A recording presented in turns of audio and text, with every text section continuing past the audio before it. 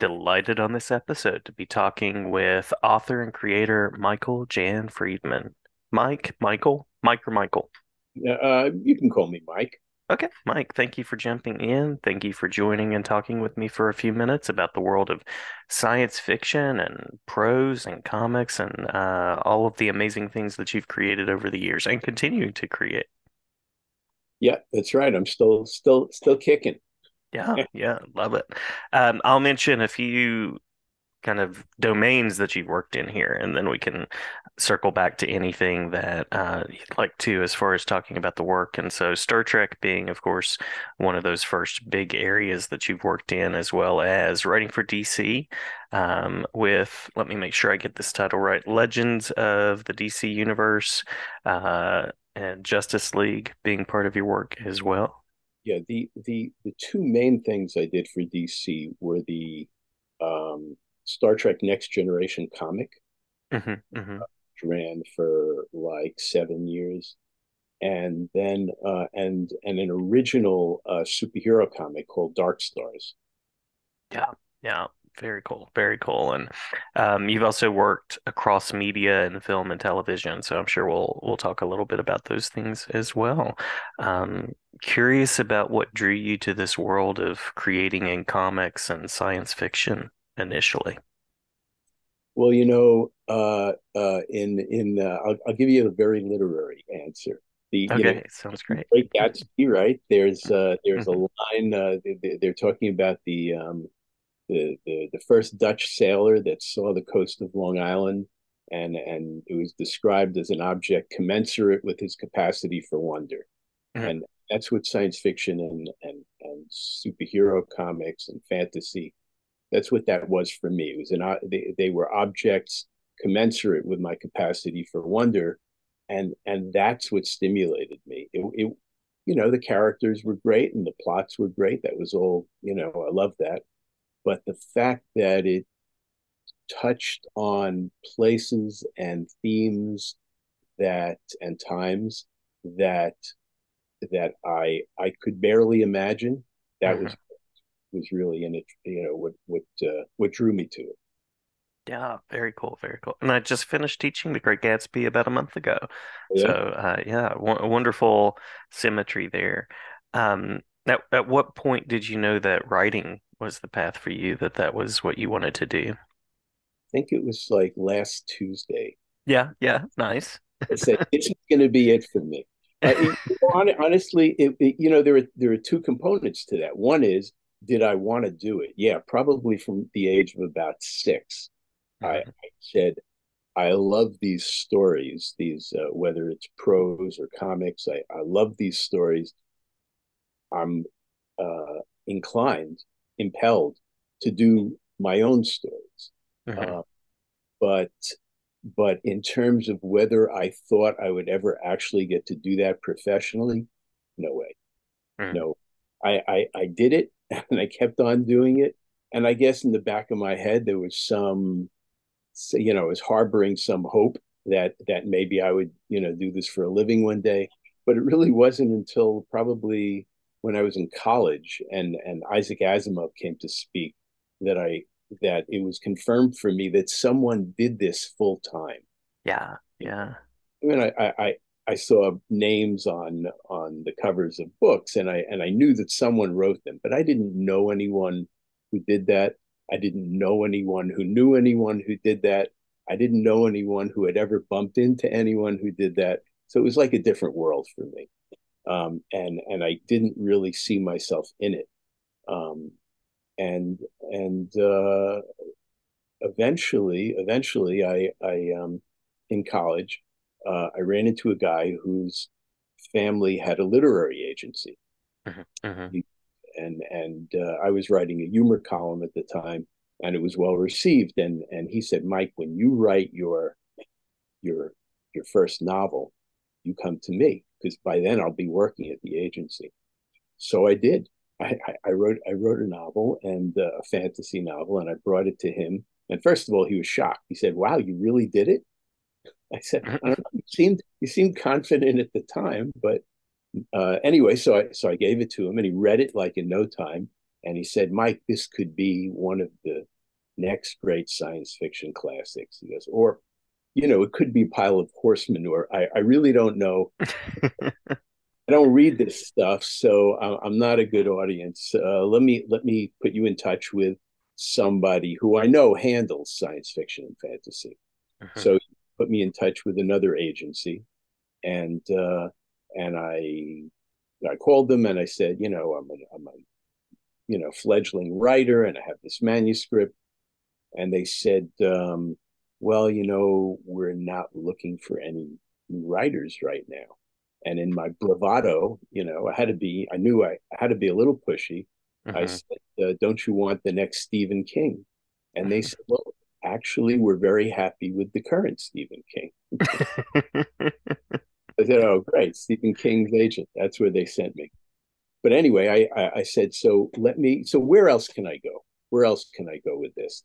And they sent me to an agency that did, in fact, represent new authors and specialized in science fiction and fantasy, and read it. One of their agents read it and liked it, and made some suggestions as far as adding a couple of chapters.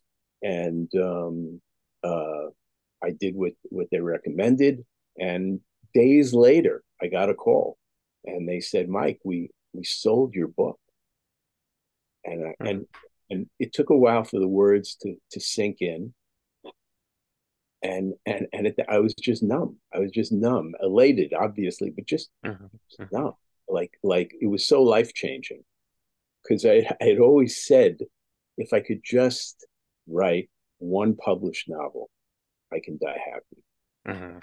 And there it was, and there it was. And at that point, I was saying, okay, maybe two, Right, right. but But the goals continue. right, right. So I, you know, I wanted it to be the path for me Mhm. early, very early. But in terms of when I could reasonably expect that it might be, probably I was probably um, probably almost 30. Mhm. Mhm. Yeah, yeah. Well, and since that time, you've taken off in quite a few directions as Mm-hmm. well, from prose to comics. I believe you wrote, was it an episode of Voyager? Is that right? Yeah, yeah, yeah, yeah. Yeah, Technically co-wrote, because it's a collaborative process. But yeah, an episode of Voyager, Cold yeah, Resistance. yeah. And you've also worked on, I was going to ask you about your film adaptations into novelized form, because those were big for me as a reader, and I don't see them as much now. I don't see them as often, but I used to read the book before I saw the movie, and then I would see the movie and go back and read the book again. So curious about what that process was like. Well, first of all, the reason you don't see them is an economic one. You know, they people don't read as much as they did before, and it was never a big part of the package. Mhm. Even though we think of, oh my God, that novelization, must have sold like crazy, but in the context of the movie and the licensed offshoots of the movie, it really wasn't ever a big part. Mhm. And, Mhm. and now the amount of effort that they have to put into it, vis-a-vis the amount of money they get out of it, they they they just don't do it that much anymore. But the process is a wonderful one. Mhm. Mhm. On the downside, you have to work quickly, because they give you the most advanced version of the script that they can afford to give you, and you might have as few as 2 weeks, or maybe a month if you're lucky, to do the novelization.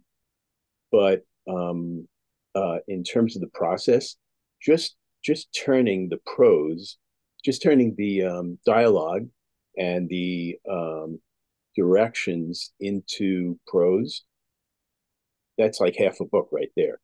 Yeah. Yeah. So now it's a question of what am I gonna add to that? What enrichment can I add to that? When I did the adaptation for the Batman and Robin movie, the Hmm. George Clooney Hmm. uh, Batman, um, I added in a lot of material at the beginning, setting up the relationship with Mr. Freeze and how that came about, and I retold, which is every comic book writer's dream. I retold the story of how Batman's parents were killed. Hmm. That's every writer should have a chance to do that.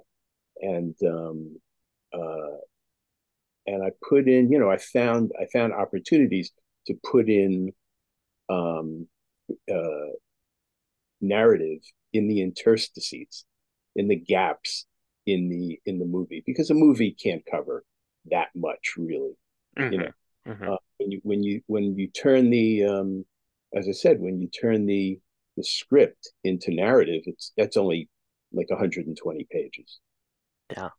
So there's a Yeah. lot that you can fill in, and some scripts are very tight and and economical, and the two-part series finale for Star Trek: The Next Generation, All Hmm. Good Things. That was very hard to put in ancillary material in that script because it was so tight. Everything was happening, and it was happening across three different time periods. So it was confusing to begin with, and I didn't want to confuse the reader even more. That Hmm. was kind of difficult. The Batman one was easy. It was easy to come up with great stuff to fill in those gaps. Um, the other element of the adaptation is the approval process. Hmm. Hmm. You're working with a publisher who has the license from a movie studio. And I'd worked with Paramount and Pocketbooks enough to know how that worked. But every licensor is different, and Warner was pretty good, pretty good. They let me do a lot of things. I turned, it's a campy movie, and Hmm. so that wasn't really my Batman, and I wanted to turn it into something more like the Batman in DC Comics as envisioned by Denny O'Neil, Yeah. and turn him into a an urban legend, not the guy who's going to stand there at the flower ball, going, "Oh, hi," glad handing. Right. Right. So I turned him into, I found ways to turn him back into that urban legend. I had him and Robin attending the ball as janitors, so nobody knew who they were. And Warner was fine with all those, that sort of change. The Hmm. only thing they gave me a hard time with was I called Batman the Batman because he was originally known as the Batman. And Hmm. in fact, the most recent Batman movie is called The Batman. He's Hmm. called The Batman. And I thought that would be a nice touch, but they didn't like the definite article. Huh. So so they made me take it out, which I think reduced the manuscript by like a page and a half. Yeah. Interesting point to get tangled on for them. That is interesting. Yeah. No, you've created in the world of the X-Men. Again, Star Trek, both in novelizations in the comics format. What's it like to write between the comics format and like a prose novel kind of space? Well, comics um, are nice in that they're collaborative. Hmm. You know, working with an artist who's probably got a better imagination than you do, and you give them some direction, but almost invariably what they come up with, what they produce, is better than what you had in mind. So Hmm. that's a nice thing, and you don't have to do. any scene setting. It's all there visually. I mean, you have to tell the artist what to draw, but that takes no time, as opposed to a page of exposition about the setting.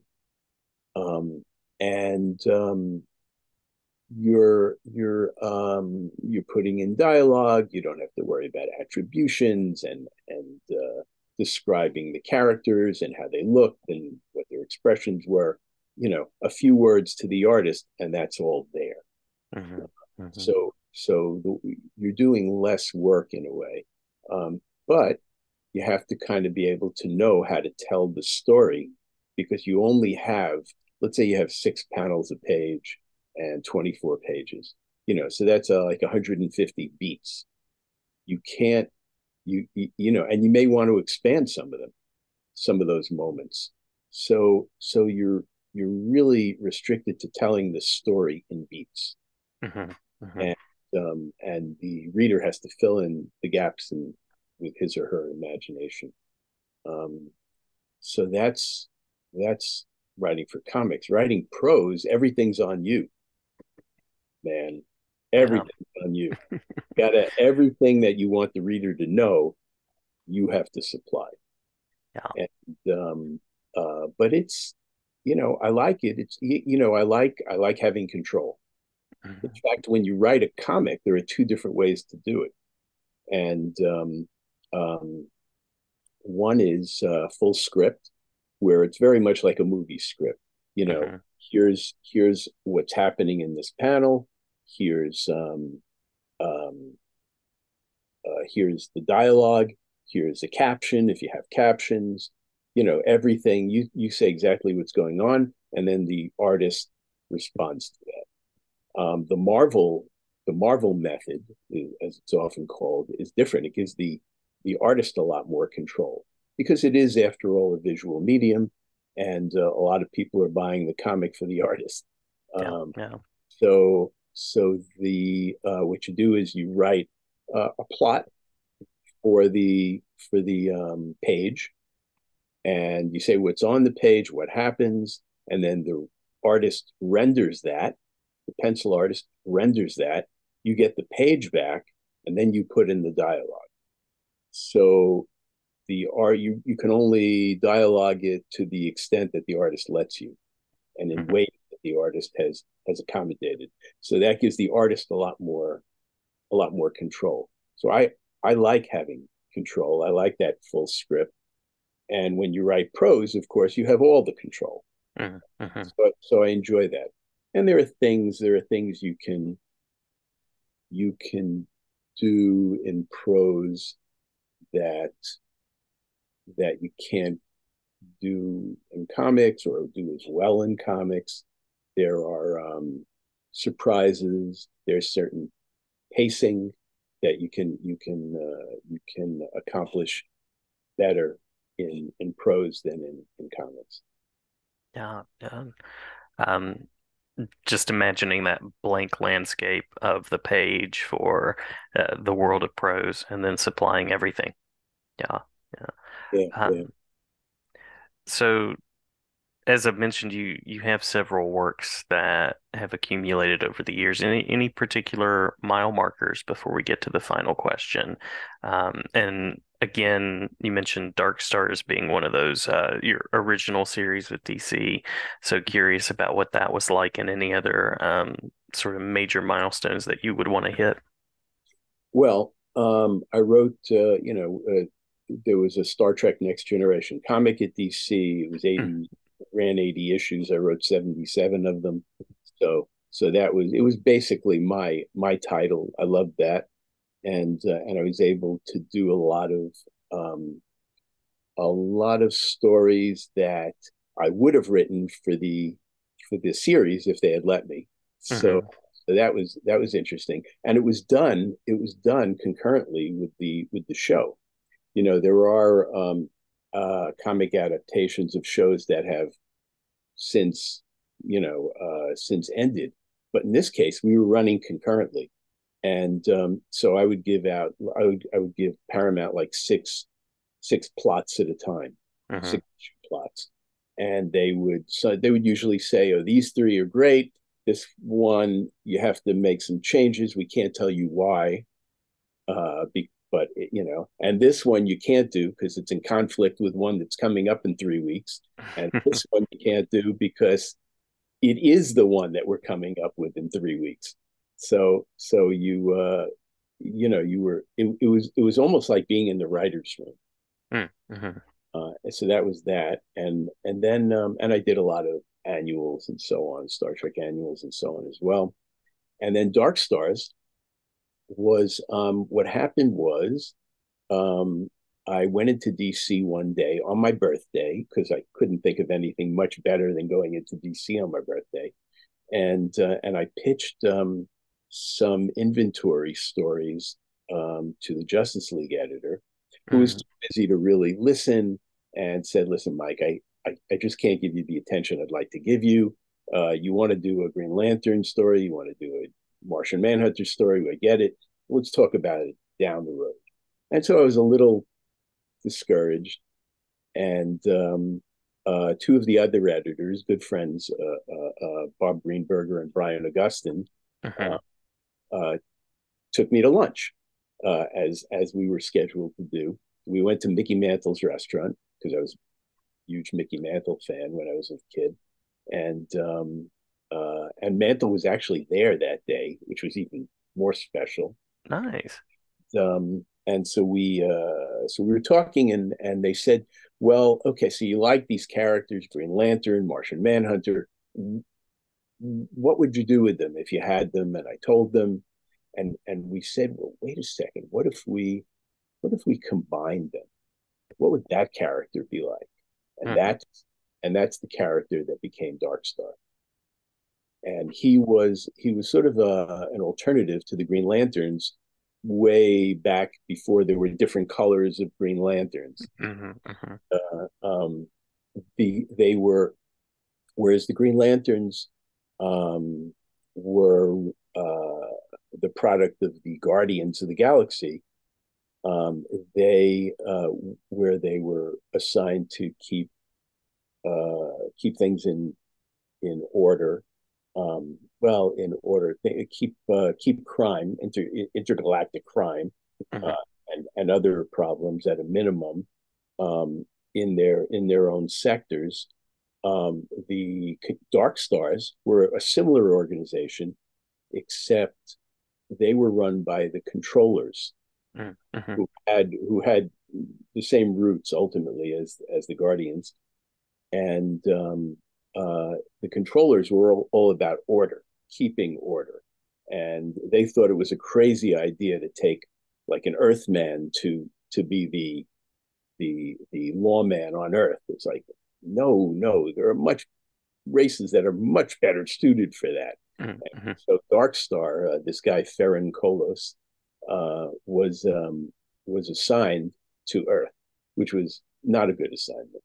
you know, he Yeah. was not happy with it, and he was much more dirty and hands on, and down and dirty, hands on, and expedient than, for instance, Hal Jordan, the Green Lantern. Mm-hmm. And so that was Dark Stars, and Dark Stars ran for a little over 3 years um, in the DC universe. It's since become some kind of villainous entity, Uh-huh. the organization, but that's DC can pretty much, they can do that. The nature of our contract was that they could pretty much do whatever they wanted with it. Um, but but for a while, for 3.5 years, you know, had a character in the DC universe, Mm-hmm. and that's pretty cool. Yeah, yeah, absolutely. And 3 years in the world of comics, especially nowadays, that is a really substantial run. Yeah, it was pretty good. It's funny. I look at things like um, uh, titles and features that I really loved when I was young, and I look at how long they ran, and Hmm. some of them, like there was something called the Atomic Knights that ran in the back of, I guess, one of the Mystery in Space, maybe one of the Strange Adventures, one of the science fiction titles, and and it was so cool. And they didn't run three years plus, and I was Yeah. thinking, so my feature ran even longer than this feature that I remember fondly. So yeah, it's cool. It'll always be a part of the DC universe, and that's that's very gratifying. Yeah. Yeah. So these days, what are you up to creatively? What are the next creative steps?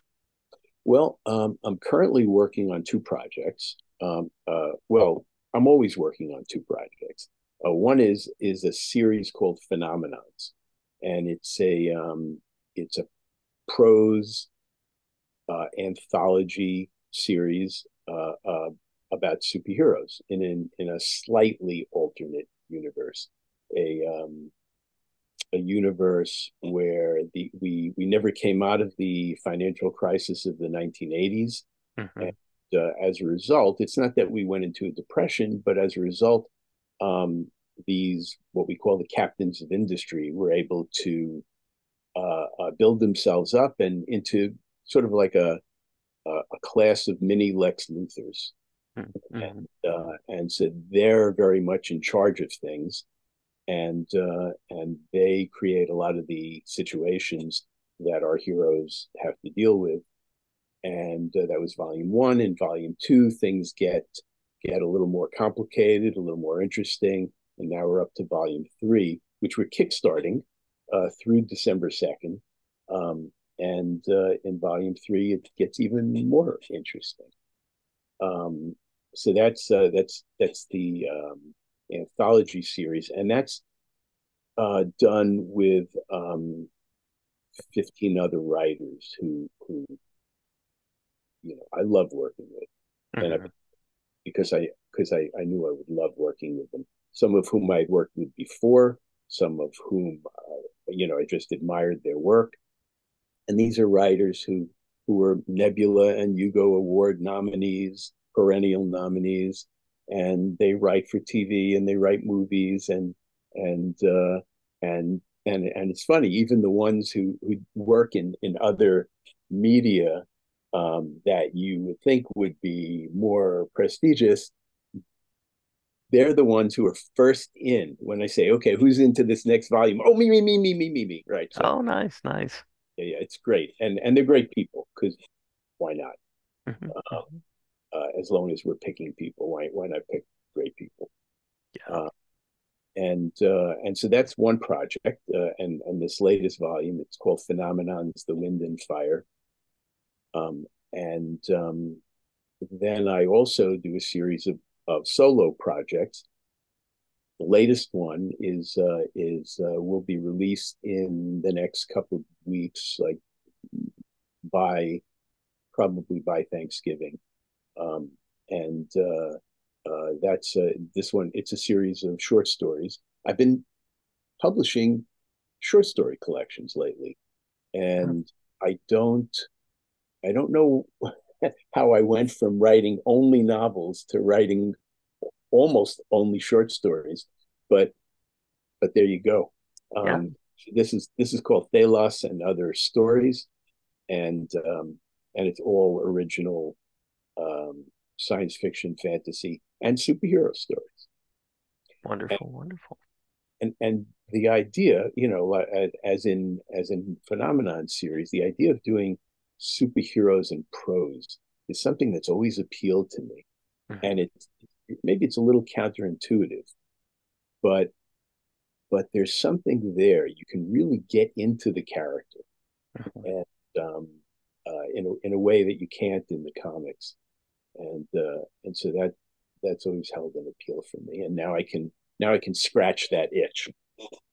Yeah, absolutely. Absolutely. Well, I appreciate the continued work that you're doing, and I'll make sure that the Kickstarter link is down here or up here, somewhere around our image, as well as in the podcast description. But I'll send it to you so that you have it. Wonderful, wonderful. Did we miss anything in the talk through that you want to make sure to share before we close out?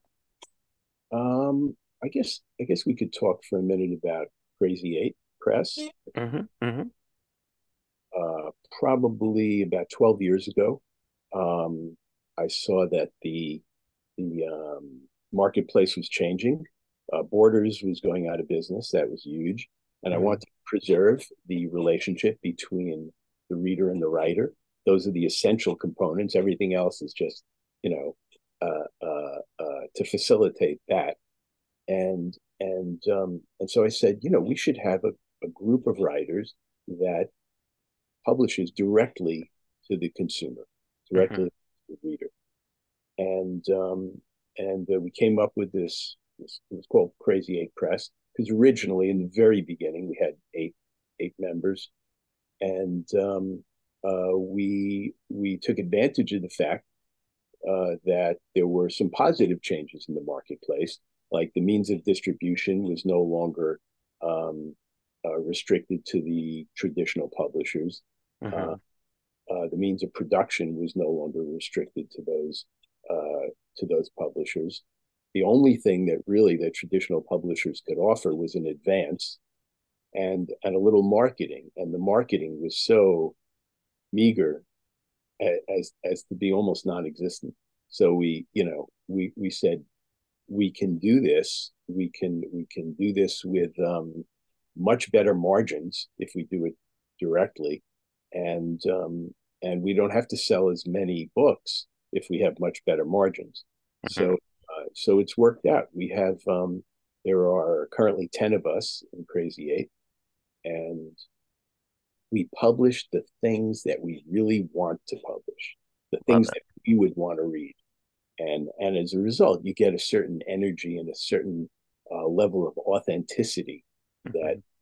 that you would be hard pressed to find, in other books. Um, and we currently have over 70 books in inventory at our website, crazy8press.com. So that's been, oh, and here, look, there you go. I saw that. Yeah, Yeah, there's the logo. Yeah. there.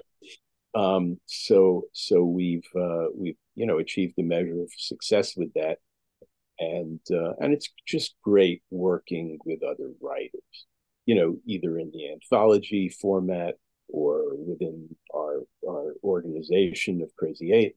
Mm-hmm. Um, it's great because writing is traditionally a very lonely profession, and so if you can work with other people, um, that makes it a lot easier, a lot more fun. Yeah, yeah, absolutely. I will link the website as well for Crazy Eight. Great. Um, and Mike, I appreciate your time. I appreciate getting the chance to meet you and talk about comics and creating and science fiction for a little while. Yeah, yeah. It's been a lot of fun. I appreciate your having me. Yeah, my pleasure, and glad to have you back anytime. Okay, great. I'll All I'll right, take you up on that. all right. Thanks so much. Okay, take care. You too.